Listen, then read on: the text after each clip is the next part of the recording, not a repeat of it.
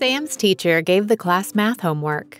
But when the teacher was teaching the lesson, Sam was taking his usual after-lunch nap.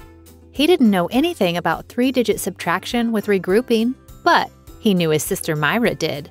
She knew everything. Sam had to solve the math problem, 450 take away 302. Myra pointed out that 2 couldn't be taken away from 0 because 0 was the smaller number. So, attaching 1 to 0 still leaves you with 4. Moving to the last row, 4 take away 3 is 1. So the answer is 148. Woohoo! Sam was so excited, and he owed it all to his best sister in the world. But now it was time for another nap. Thanks for watching. Don't forget to subscribe to our channel.